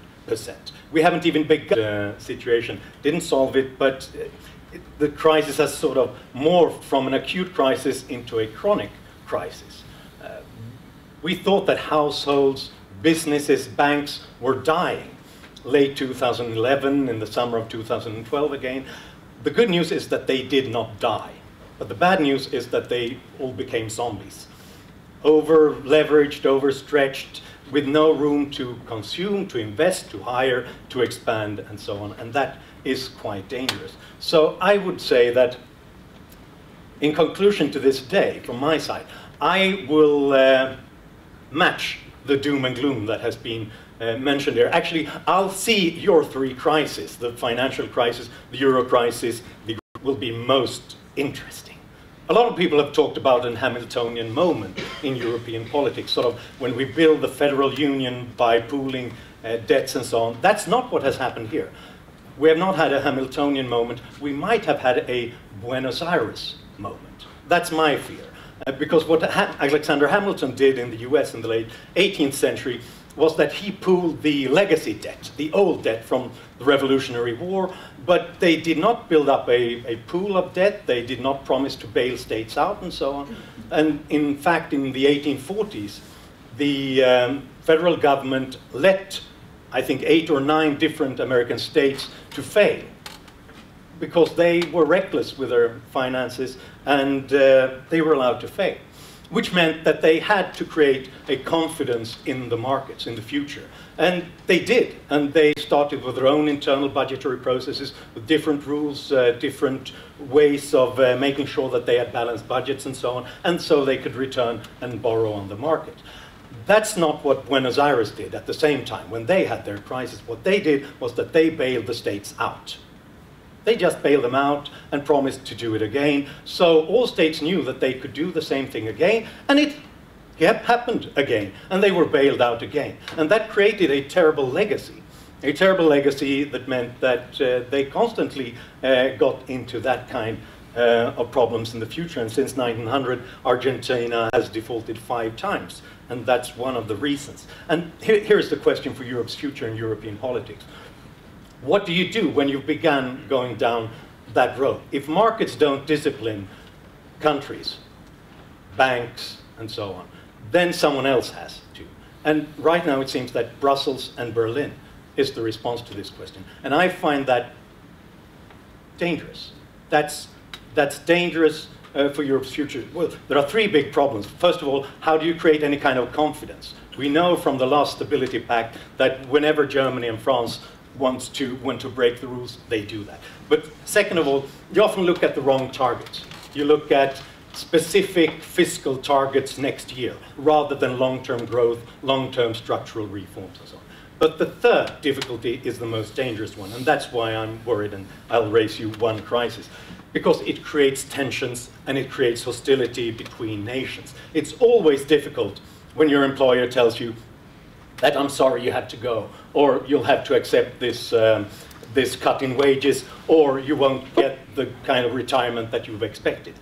But if you hear them say that this is the case because Germany tells me to, that's the very moment when we begin to, I think, ruin many of the parts of European cooperation and European harmony we have. So we have to get out of that somehow and get back to market disciplines rather than Brussels and Berlin. Yes, I realized I made a mistake. I should have named this session the political crisis. So we should have had crises all the way to the problem. Katarina, what is the ambiance at the top meetings when you attend between Germany and Greece, for example, and so on? Is it tense? I think I would like to continue a little bit on the former question and come where that will play into the analysis of the situation. The original question you posed, I think a lot of things have been done to address the crisis, but obviously, as we have seen throughout the day today, a lot more needs to be done. But if you look at your different crises, which I think is an excellent way of structuring the discussion, if you look at the debt crisis, for example, a lot has actually been done there. You had a situation in need of much more strict rules, and we have accomplished a lot in that field. We have the fiscal compact, we have fiscal frameworks through the six-pack, through the two-pack. All of that has now been adopted actually throughout Europe, and I think that is, of course, a big accomplishment. But what is lacking in that field is the implementation, and we still see a situation where the average debt is over 90%, as also has been commented here today. So obviously we're not over that hurdle yet. In the banking union, a lot needs to be done. We have just started because, as has been said here, we had the SSM agreement, we had the SRM agreement, but the really crux of the matter is once you have identified a failed bank, who is going to pay for that?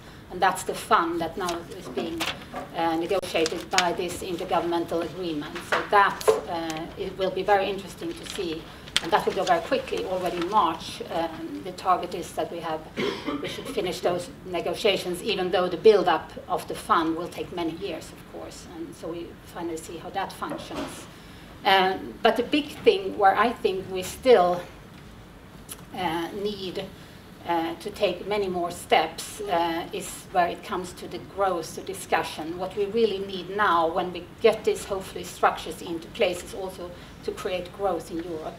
And there are a lot of efforts which are quite easy to take, which will not burden those countries in crisis with high debts, where there are quite easily steps, low-hanging fruits that could be taken.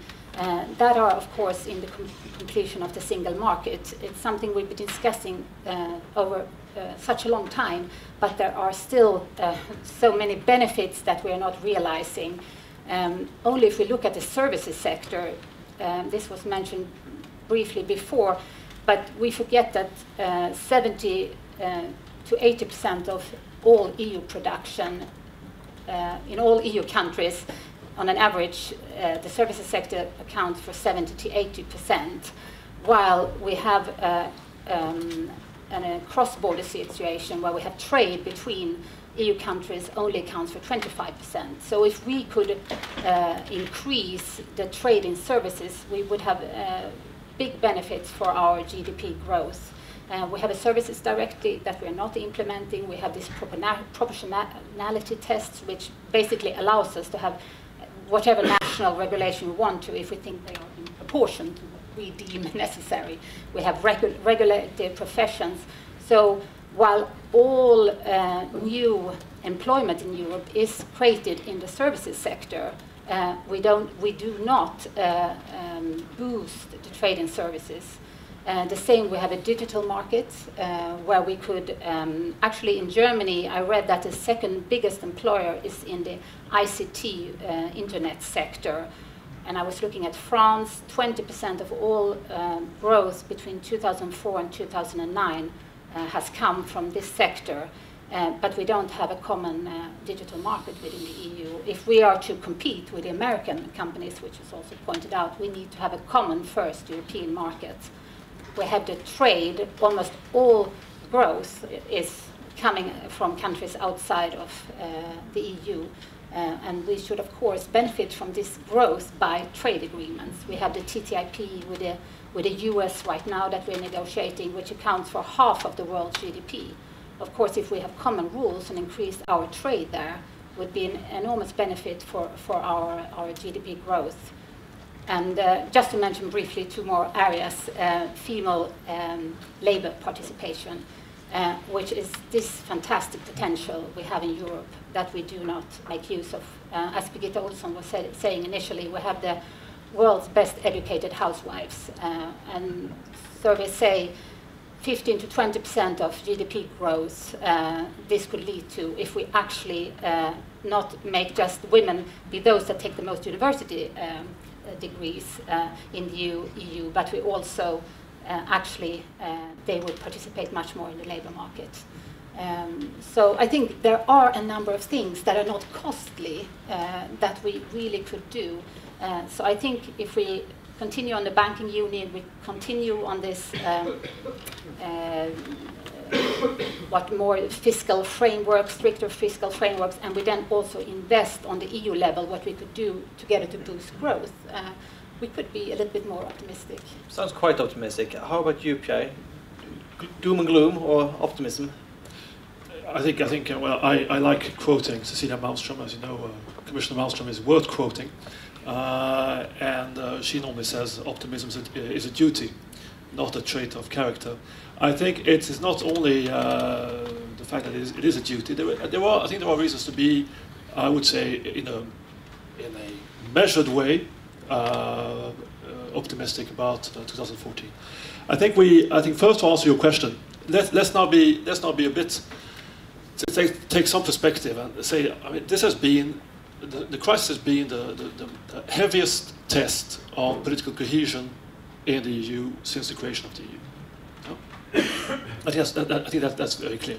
And at the end of the day, we're still standing. We've come not through the crisis, because I don't think the crisis is over, but we are still functioning. It's been a period where we have made big steps, and today what the EU is today is in no way similar or in no way identical to what it was in 2008, 2009. So the EU has evolved with the crisis. Now, we would have liked to see it evolve quicker from the European Commission. There are some issues which are still on the agenda, but as such, it has come out as at least at this stage, as a stronger actor than it was in 2008, 2009. Why are there reasons to be slightly optimistic? I mean, the figures are there and do point to an improvement. I mean, we've seen growth since the second quarter of 2013 at low levels, but nonetheless growth. 2014 looks better. State finances are in better order. We're not surprised by the fact that public debt are at the levels that we knew they would continue to increase in 2012, 2013. What we see is that they might in this year peak, and that there are prospects for it to turn slowly downwards later on. So the state finances are looking in a better shape, and economic sentiment has clearly improved in Europe. And we are now at the long-term average of economic sentiment indicators. That's a good sign. Industrial production, we got the figures today from Eurostat in November, jumped 3% upwards in November. All of these are good signs, which, as I said, does not put us in a situation where we can be said the crisis in any way is over, but at least allow us to have some positive view on 2014. What needs to be done, of course, the labour market.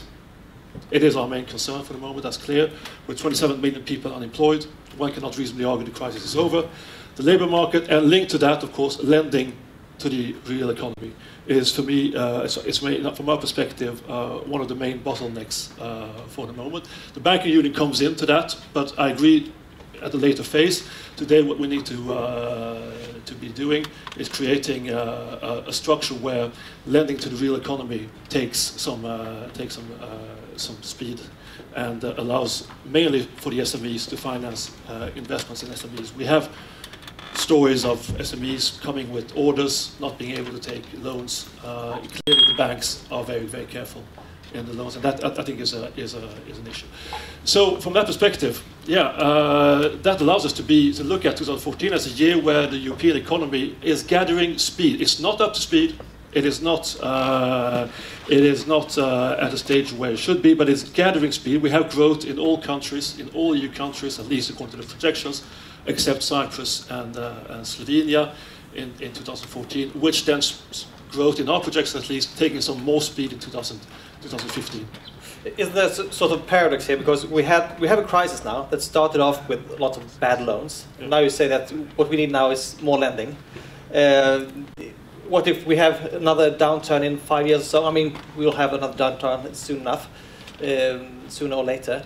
We have even more. I mean, we have really low interest rates now, and we have a rebound maybe in the economy. People start lending more. We have an even bigger problem in 5 years. So no, I mean, I think one of the reasons of the crisis, not the only one, but is a misallocation of lending over the first 10 years of the euro, brought about by erroneous policies and incentives structures in many of our member states. This is a different form of lending we're talking about. This is lending towards companies that actually have a potential to grow and that have a job creating potential. How do we know that the money ends up there? I mean, you can have another housing bubble. Listen, I mean, clearly today the financial market is more fragmented than it was before the crisis, and clearly banks are very cautious. Some would say overly cautious in lending out money to the real economy. Someone else is worried about a new bubble? No. Yeah, sure. Because one of the problems is that we don't know which ones are the good companies or the bad companies. That's something we have to find out on the market. Right now, according to the IMF, some 30% of the business loans in Italy go to Italian companies that cannot pay the interest on those loans with any kind of profit. They're, in a way, destroying capital to keep businesses afloat.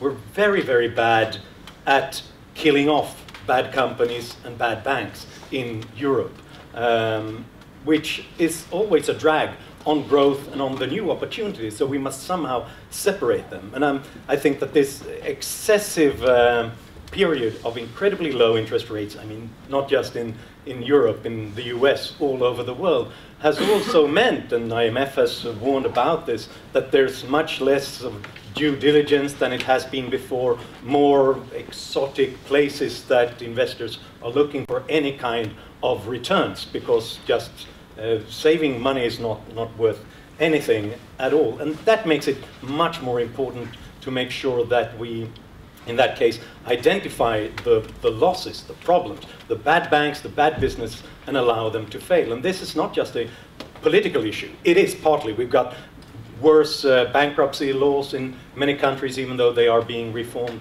We have a more hostile situation to debtors than US, for example. But I think it's also about culture. And this should be the very moment when we begin to change that kind of culture and realize that just defaulting and starting all over again as a household, as a business, as a country is not the worst thing you can do. It's often much better than just continuing, but without any kind of energy, without any kind of resources to expand. Johan also pointed out, firstly, that in US they have a no bailout rule for the states, which actually the Eurozone had as well already from the beginning. But the difference is that in the US they have actually kept this, and not really in the Eurozone. Can there be? Is it possible to build a trust again that we won't bail out member states, or what will happen in the future? Can we build a system like that where we don't bail out member states? Well, I think that's exactly what the rules we have been adopting now during the crisis the last couple of years has aimed at. We will take a lot of steps earlier. We have now sanctions more gradual at an earlier stage. We have macroeconomic surveillance. The whole warning system, so to say, have been built up, so we don't have without any pre-warning, a new crisis. But this should be, one should be able to see this coming. The Commission makes its country-specific recommendations. We have the European semester. We have a completely different system, I would say, than we had before the crisis. I think the big difference in the whole governance structure is that before the crisis, assessments, recommendations were essentially ex post.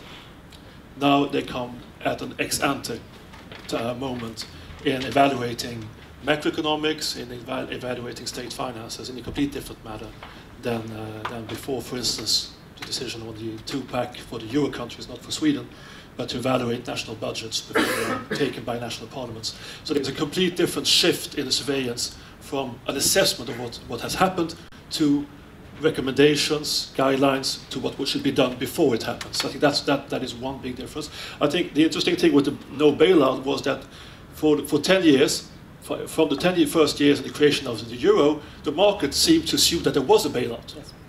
Yeah? So, because when you see the way the interest rates moved after, for instance, Greece entered the eurozone, I mean, the difference with the German interest rate was marginal. Yeah? So the market seemed to assume that there was a bailout system in the euro, while, as you said, it was clearly written in the treaty that there wasn't. Yeah?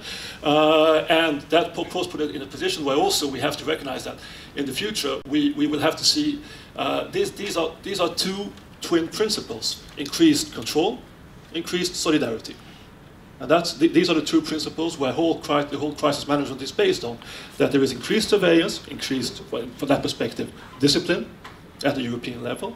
And when that is in place, there is a possibility also to see what kind of solidarity can be exerted at European level. I think the problem from the beginning was that there was no bailout clause. No. The market didn't trust it because all the wrong signals were sent from all the authorities and from the European Central Bank as well. They said from the start that all these sovereign bonds will be treated equally like collateral. We won't have any difference in assessment.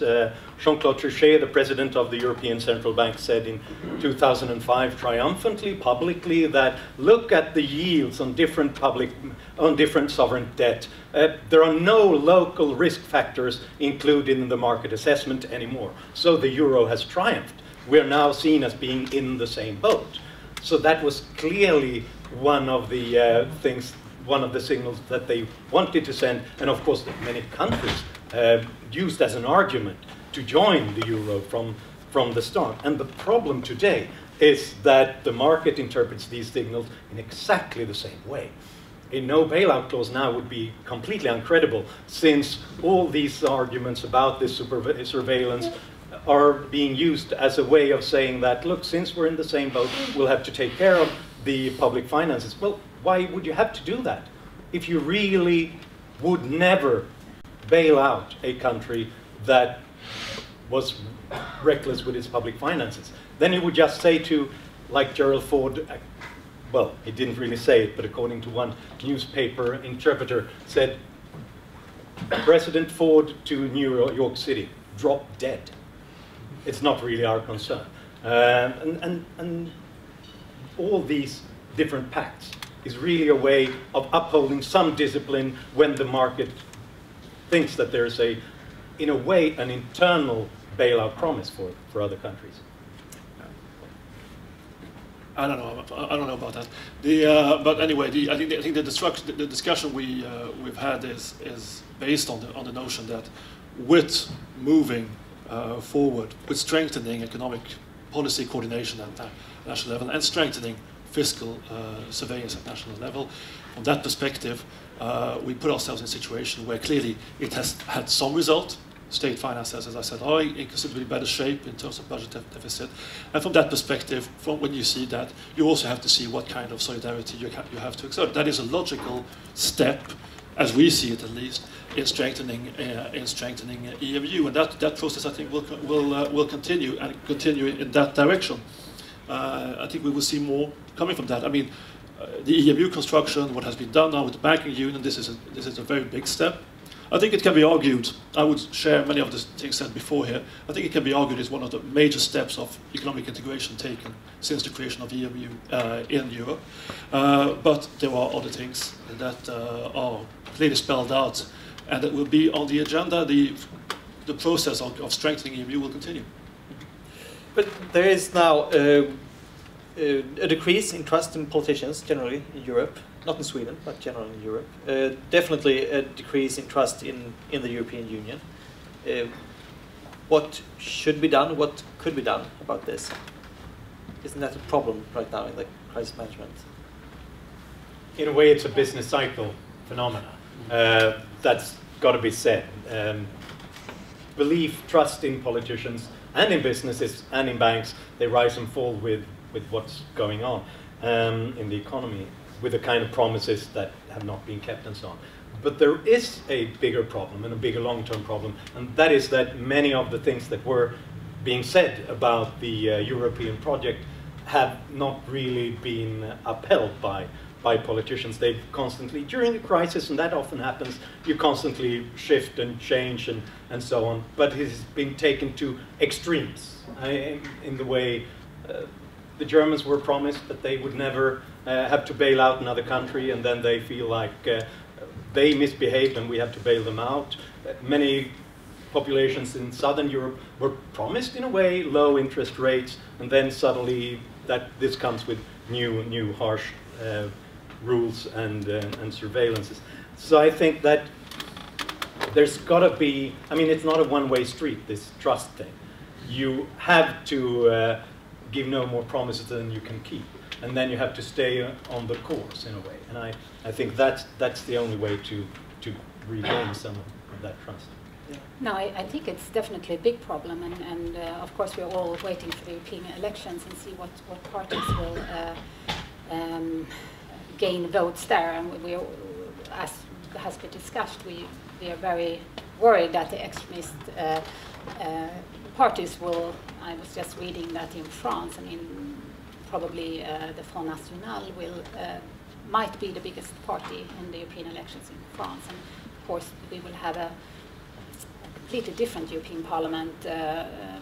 We heard that in the Netherlands 40% probably will be taken by the extremist parties from the left and from the right. So of course this is extremely worrying. I think there is, as also in the first session was discussed, if you have a long protracted economic crisis and all the hardship that the populations have gone through with unemployment and the social welfare systems of being weakened, and so it is natural.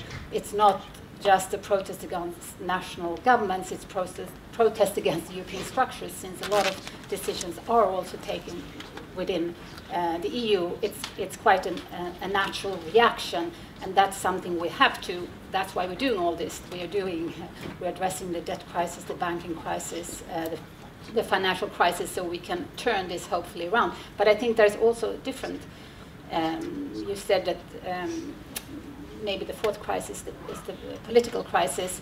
I think there is also this,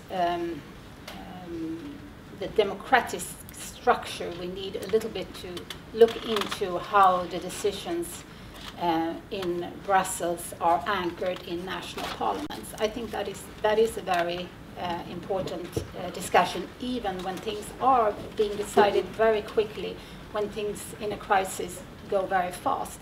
I think it's extremely important that you have the discussion and the anchoring in the national parliaments, in the national debate, because otherwise you haven't anchored very difficult decisions among the population, and if things are going too quick, only afterwards citizens realize what are the decisions taken. For example, I think we have in many of the Nordics countries good systems where the minister has to go to Parliament and say, this is what will happen in Brussels, these are the positions I will take, and he or she must have a mandate. But this is not happening all over Europe, and I think that those kind of discussions are very important to have. I think it is the main question, the political trust. I think it is an issue that clearly is highest on our mind, and it is extremely worrying. And I don't think it's a distancing as such towards the EU or European institutions or about national governments. It's a distancing towards politics in general. Actually, if you see the figures, it's touching national governments even more than EU institutions, but that's not the point. It's not the point about who is more affected by the lack of trust. There's a decreasing support, decreasing trust in politics in Europe, and that's not a good sign. That's a very worrying aspect.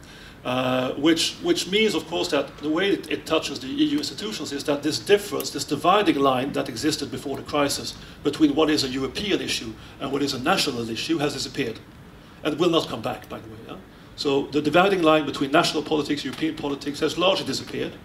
national politics has become European politics and vice versa. And from that perspective, it means that the EU institutions get into the national debate, the dirty national debate, in a completely different way than it used to before the crisis, where we could keep to issues of trade policy, of internal market. It sounded fine and so forth, and nobody really understood. But now we are getting into discussions about labor market rules, about fiscal policy and economic policy, and people care about that, and therefore we become a part of that debate, the national debate, in a completely different way than before. Yeah, I mean, I would largely, I don't know exactly what the solution is to that, but clearly any form of further step towards, I don't think the banking union as such is such a big issue in that perspective, but any further step towards what we call fiscal union, which should not be misunderstood as a taxation union. In the Swedish context, people often misunderstand it as a taxation union. It's more a kind of budgetary policy union, economic policy union, needs to go hand in hand, and this is what we've been arguing, with stronger political and democratic accountability. That perspective. Yeah. Can I just relate that to something that was said earlier today? Because I definitely agree with the economist's perspective that, look, we've given so much generous advice on how to solve this crisis. I think Hans pointed this out. But for some reason, everything is being seen as politically impossible. And I really share that frustration in so many ways. But this really comes down to this matter of trust and how you anchor different perspectives in the population as well. I agree that I can't see any way of dealing with the sovereign debt of several countries without a substantial debt write-down. But a few people said here on the stage earlier today, let's see if ECB can fix this in some way and hope that no one will really notice what's going on and whatever happened to those debts. And I can share that assessment as well. But I think that would be the most dangerous thing that could happen, because that would play into exactly this populist narrative of Europe right now, how there is a big plan that someone has there, they wanted to go there all along, now they have their crisis and their moment, and they will shove this down our throats, and they don't even tell us what is going on. But that's incredibly dangerous, and that's the thing that will make these extreme parties successful in elections for years to come, in a way. And I really think that politicians have to stick their neck out, talk about what they're doing, and really argue in favor of it, because I don't think that all these things are politically impossible. And I think that that's part of the frustration as well, that some things are just being said, oh yeah, sure, we would want an integrated service market or something, but that'll just fail.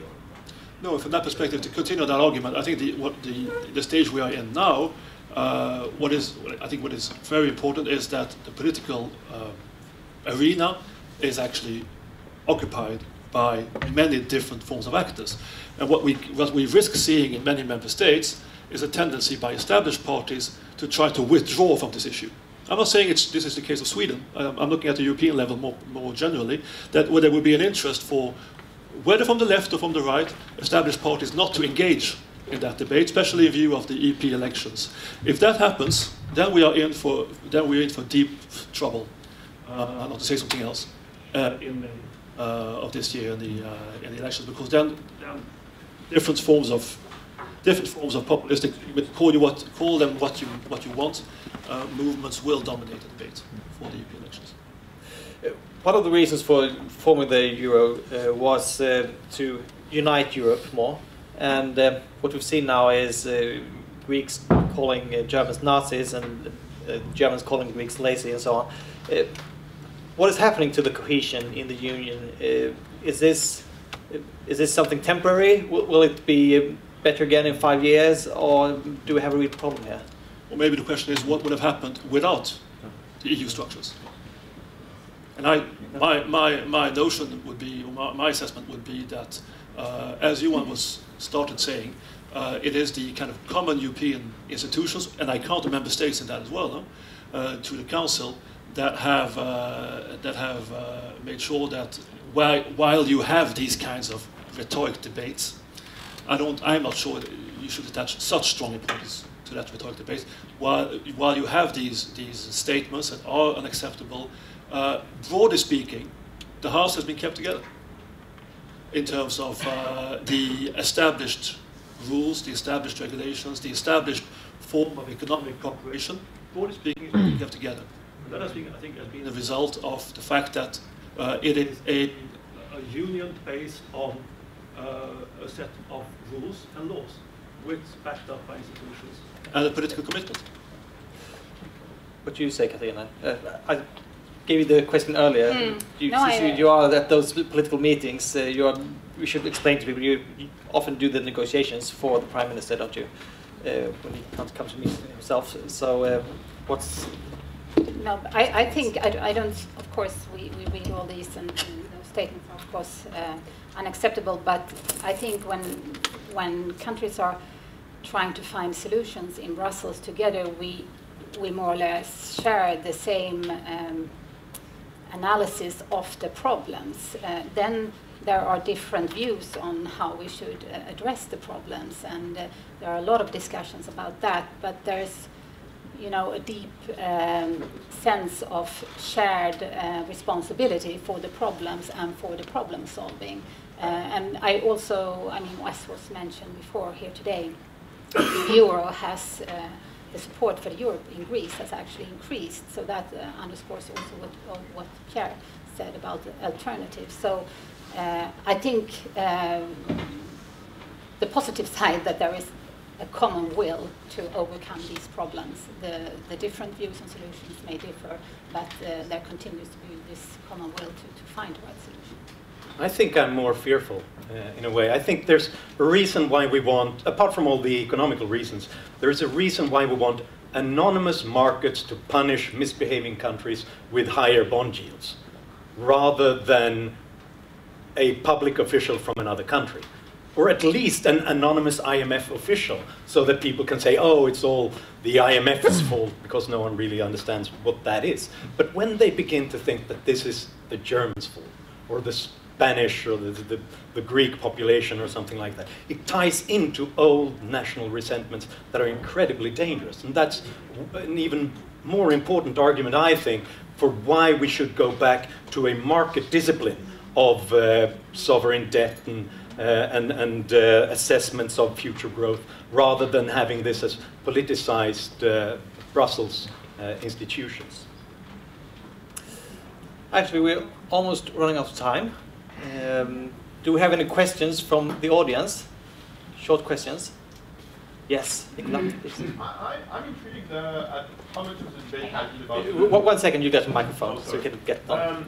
I'm intrigued at how much of this debate has been about the no bailout clause and this issue of market discipline that you have, both of you actually have addressed in many ways. And my question is, what's the market discipline? I mean, okay, there was market discipline and there still is for US states, but the US government has a federal budget, right? No such thing in the EU.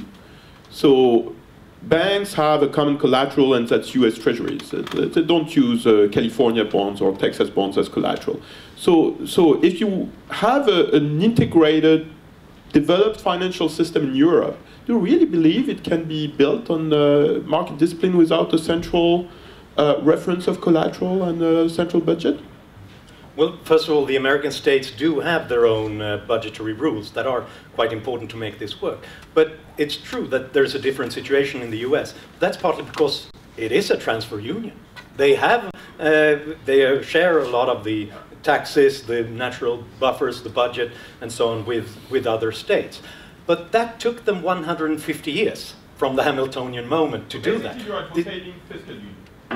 I'm saying that if you have that kind of system, then you would get away with that kind of pooling of debt and the same kind of, basically the same kind of yields. But that's incredibly difficult. It took them 150 years, and they mostly at least were a homogeneous population with the same language, with the same kind of view of their history, how they became a nation, and so on, trying to combine these different European nations into that same kind of framework, I fear might create more hostility than it would create sympathy. And more than that, it took them 150 years. It's dangerous to try to rush these things. Okay, we have to actually stop here. So I should stop with a super short poll with the ones who have been involved today. So in 5 years from now, will we say that Europe is out of the crisis? Philippe? Which of the 4 crises? Oh, yeah. Which crisis? That's the answer. Harald, what do you think? No? Lena? Partially. Pehr? No. Nicolas? No. Hans? No. On stage here. Pierre? Well, I think the existential crisis on the euro, I think, yes. And that is behind us. I think, will there be economic issues, structural issues still to be solved in 5 years' time? Yeah, of course there will. But the crisis? Yes. I would say partly. Partly. I think this is a chronic crisis. Chronic crisis. Okay, so we started in doom and gloom, and we ended in doom and gloom. Sorry for that. Thank you all for coming here. Thank you so much for Swedish representation and Pierre for letting us use this venue. Thanks to all my colleagues and everyone working here and so on. Don't forget to take the books on the way out. Don't forget to take books on the way out. Buy the books that you should buy and take the others.